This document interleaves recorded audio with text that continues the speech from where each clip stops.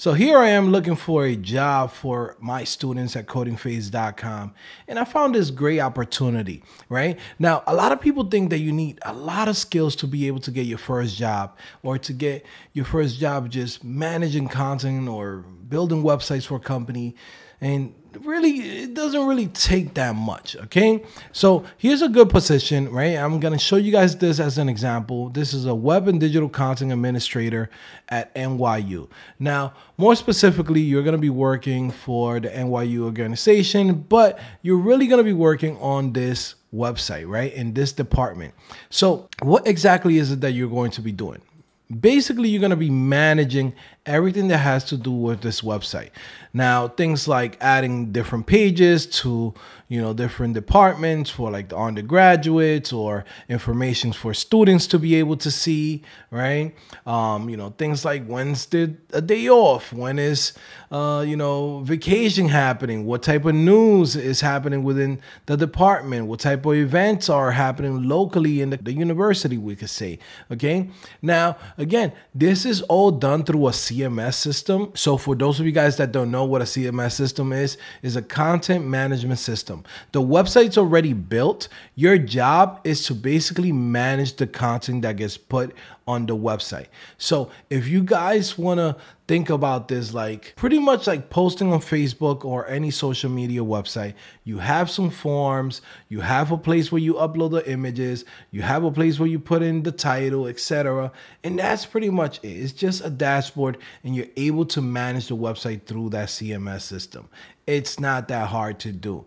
Now, again, what's really cool about this position is that they're paying $70,000 to $82,000 just starting for this role.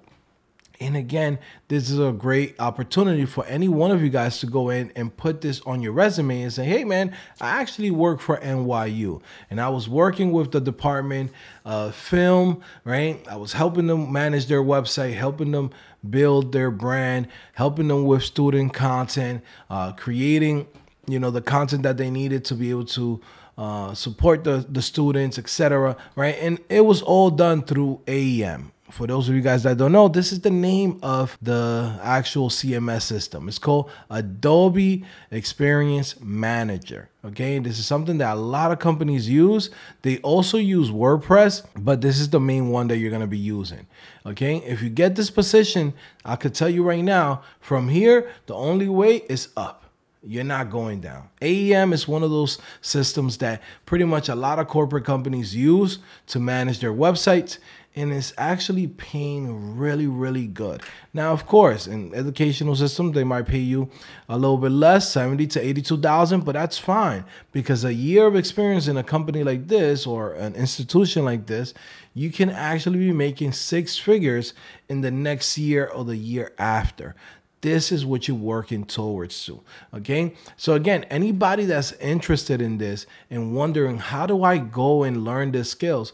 Guys, all you have to do is visit CodingPhase.com, and this is what we do there, all right? If you still haven't checked out CodingPhase.com, definitely check out my profile on TikTok, or just go right here directly, CodingPhase.com, and check out everything that we have to offer and sign up for the Diamond membership, okay? When you sign up to the Diamond membership, you're gonna get access to all of the courses, group coaching, pretty much everything that you need to get you started. Again, it's a lot of stuff that we have right here, but again, this is to make sure to help you succeed. All right, I'm gonna see you guys later. It's your boy Joe back at it again, CodingPhase.com. Peace.